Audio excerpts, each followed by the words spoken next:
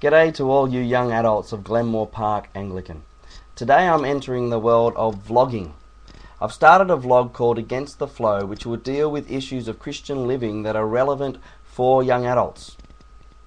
On Sundays we don't always have time to fully apply the Bible to every aspect of life. So this vlog will explore some of the applications of Christian faith to the nitty-gritty of young adult Christians. The first area we will explore is Christians and porn. At church on Sunday, pornography was mentioned as one way that some people will try and save themselves from loneliness.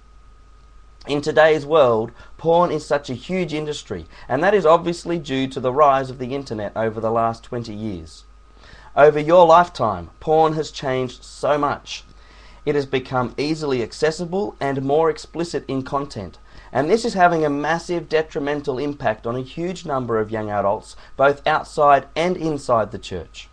For example, people are getting sexually active much younger and are having multiple sexual partners. Men are having increasing expectations of their partners, wanting them to do the things that they see on the screen. Women's self-worth is being reduced to their sexuality, on how hot they look and how hot they are in bed. This is tragic. Net porn is changing relationships and sex for the worse. It is distorting and changing the minds of countless people. So then, what is a Christian young adult to do? Well, God's good design for our sexuality goes completely against the flow of our culture.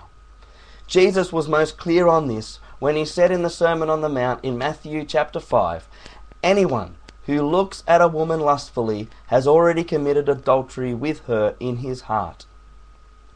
Viewing porn is an act of complete lust, and so there's simply no place for it in the life of a Christian. And so, on Jesus' behalf, I urge anyone out there who's viewing porn, I urge you to stop it today. Stop by doing what you did the first day you followed Jesus, which was repent and believe. Every day of a Christian's life should be a day of repentance and belief. Therefore, in this area of porn, determine in your heart to stop. Confess to Jesus your sin and call on him to forgive you, and he will. Then believe that forgiveness. God promises to save all those who call on the name of Jesus, and there is no condemnation for those in him. So with repentance and belief, the guilt from porn is dealt with, but the addiction to porn is not. Giving up porn is not easy. Porn is an addiction. Neuroscience has shown us that there are similar patterns in the brain of a porn addict as there are in a heroin addict. So give up porn. But it will take a lot of work. Here's 4 ideas. You will need to get the help of a friend, so share your desire to change with a trusted Christian friend. Ask them to pray with you and to meet with you and to ask you how you are going. Secondly, find a porn support group near where you live, or check out the porn support websites that are on the internet, such as XXX Church, XXX Church. Thirdly, get net filters and use them. K9 by Blue Coat is a free and good one.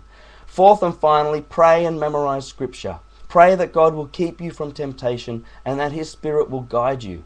And memorize Bible passages. One I memorized early on is 1 Thessalonians 4, 3-5. It says, "It is God's will that you should be sanctified, that you should avoid sexual immorality, that each of you should learn to control his own body in a way that is holy and honourable, not in passionate lust like the heathen who do not know God." Take steps to free yourself from slavery to porn, to reclaim your eyes and mind for Jesus.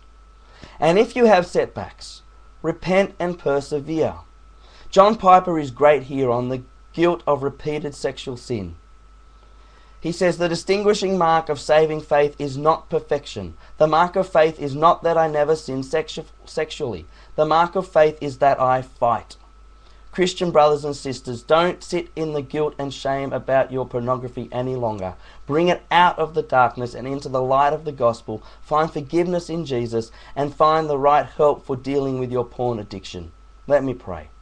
Father God, this is an area of such struggle for so many people. Father, forgive us for our sins. Father, help us to live free from the temptation of pornography. And Father, might we live in a way that brings you glory. Amen.